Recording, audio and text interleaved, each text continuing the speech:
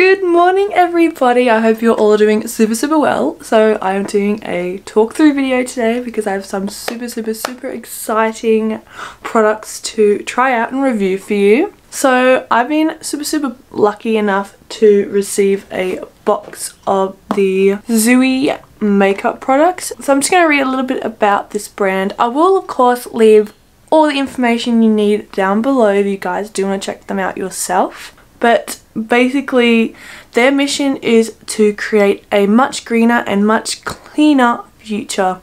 So each day they formulate the most amazing organic products in our Australian manufacturing facility.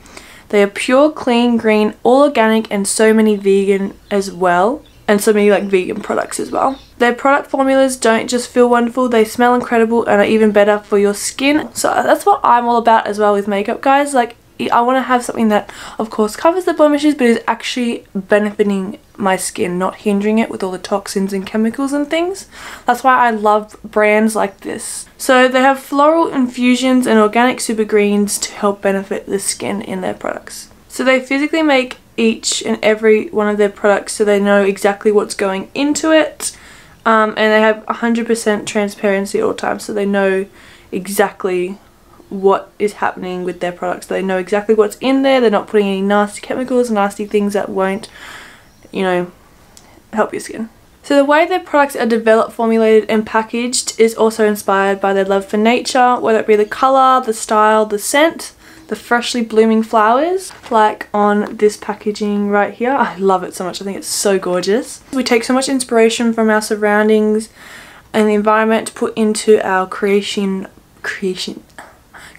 process, and the products you're using are complete with infusions of roses, sunflowers, jasmine flowers, bamboo and more. So it's inspired by nature, created by us. That's what it says. So they're an Australian brand that's certified organic, like natural, cruelty free, has vegan products as well.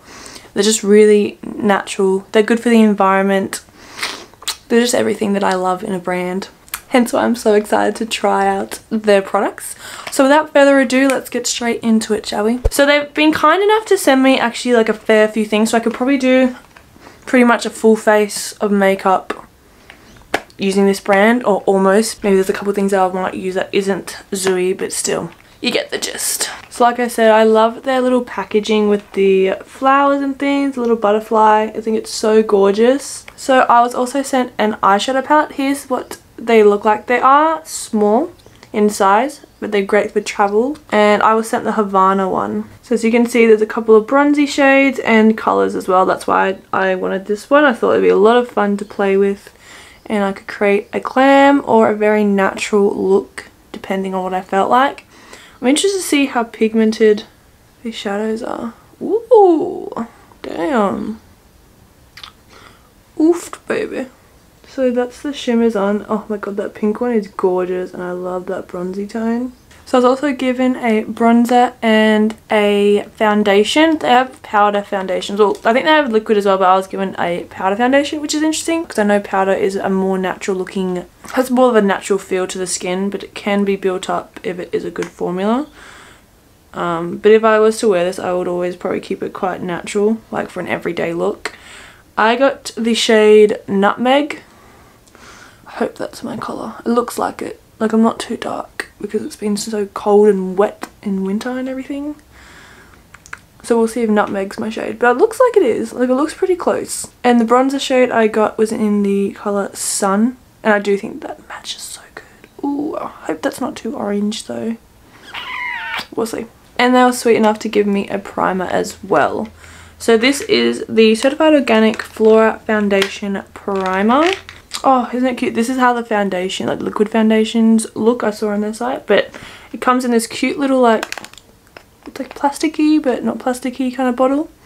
Oh, this feels nice. And it's a colour corrective primer. So any redness that I may have on my skin, hopefully that should colour correct and heal, like cover up these little bad boys. My little scarring, we'll see. So I'm actually going to test out the primer on one side of my face, probably this side with the most redness and breakouts and things, just to see how it wears throughout the day if you had a primer on with the powder foundation and if you didn't have a primer on. I like to do that, especially when I'm testing products out like initially, like a first impressions. If you've seen any of my other first impressions, I do a similar thing.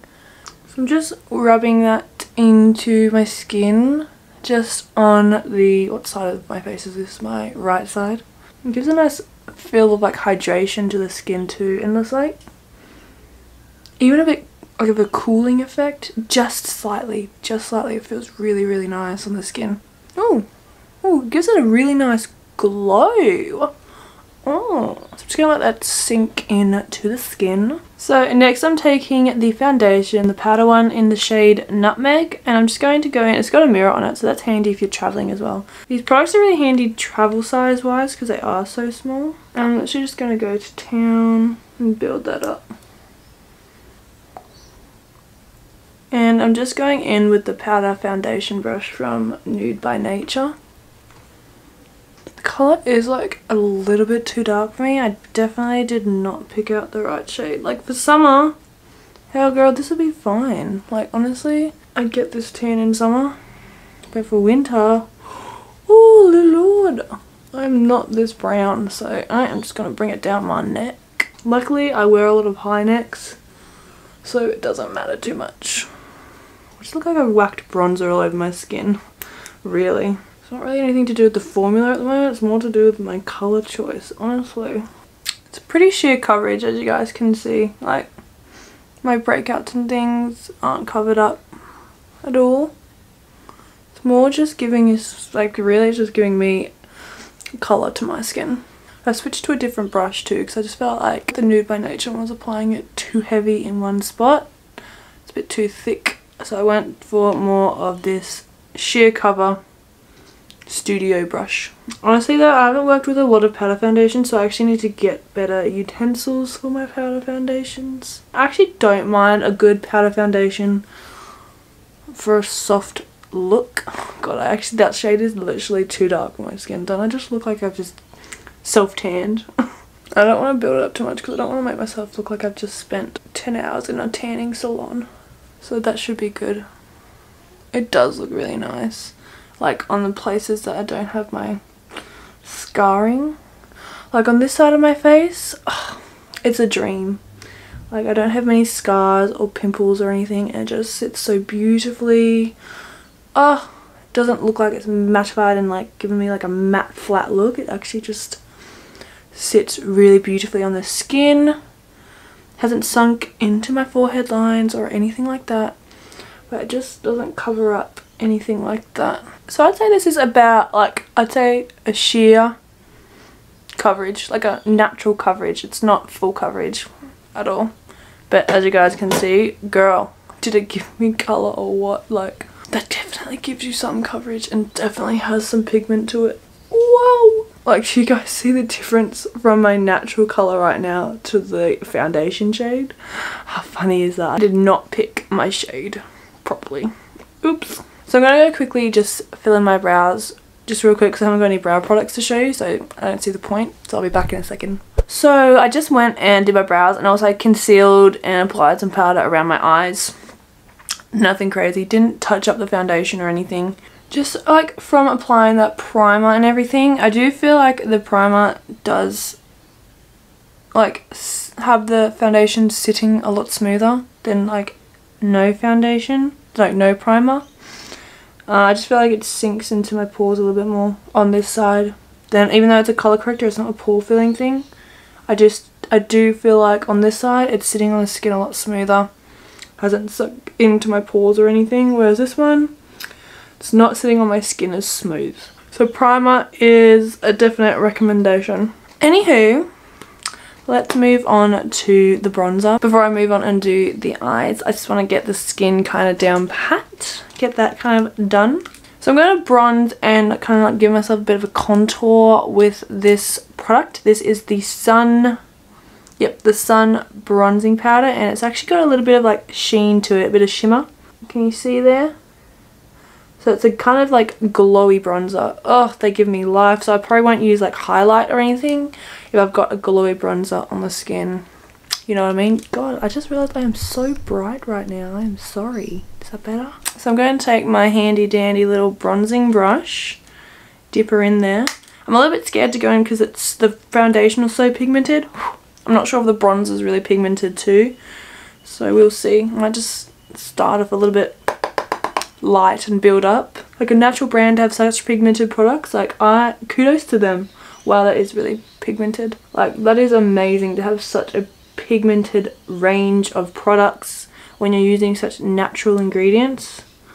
It means I have to be a little bit like light-handed, a little bit more light-handed when I'm applying my product. Oh god, that gives such a nice glow. Holy shit. But I know I didn't really need a bronzer, considering my foundation was pretty much my bronzer. I just feel like I'm making myself look like an Oompa Loompa. Start off picking the wrong foundation, and then look, it's just downhill for me from there, because everything I apply on top I just don't need. But I have to say, this bronzer is so pretty. Shit. Oh my god, it's so nice. Oh, I'd honestly, to be fair, I literally would just whack this bronzer all over my skin as like my everyday makeup look. Literally, it's so nice. It's such a gorgeous natural glow. Doesn't look like I've applied highlight to my skin, but it gives me the highlight glow. That's all I want in life. Oh, and if you just applied it through your crease as well, it gives such a nice little natural bronzy, like smoky eye look to your skin as well. Yeah, I'm gonna have to bring this down my neck. You know what I think I might do? I'm gonna wet my beauty sponge and try and melt these products into my skin, because this look is not working for me, this kind of muddy look that I've created for myself. I feel like this lighting makes the bronzer look worse than what it is in real life. Especially on this side. This side's not too bad. Boom, but then you hit this side, you're like, damn, what did you do? So I'm just gonna try and soften this up. I went too heavy-handed, even though I said I was gonna be light-handed, and then I went too heavy-handed, so I just need to soften this blend. I mean, at least it took away from my little spots, so that's good. Now I just look like I've applied a bronzer helmet on my face. Like, that glow. Oh my lord. Kill me now, this is so pretty. Oh. Because I've had shimmery bronzers in the past, and it's just like flecks of like shimmer. And I'm just like that's not what I want. I don't want to look like I have glitter or anything on my face. Whereas this one, it's just so finely milled that it looks like a glow to your skin. It doesn't look like you applied highlight or anything like that. And it gives a colour to your skin as well as highlighting at the same time. Definitely recommend the glowy bronzer, guys, not the matte one. I mean, I haven't tried the matte one, but I'm loving this one. Like, the products themselves look so good on the skin. It's just the fact that I have the wrong shade to begin with. But honestly, right now, actually, it doesn't look too bad. I'm actually alright with it. It's looking okay. Okay, now for the exciting bit. This is I'm just such an eyeshadow fan, fiend. I just freaking love new palettes, creating new products and things. Creating new looks and things. So I'm keen to try out the Havannah eyeshadow palette that they've given me. So, do I want a more bronzed look? No, I think I might use the colours. I think I might try the colours today. So like a pinky, kind of like, what do you call this? Like purpley smoky eye feel. I don't know.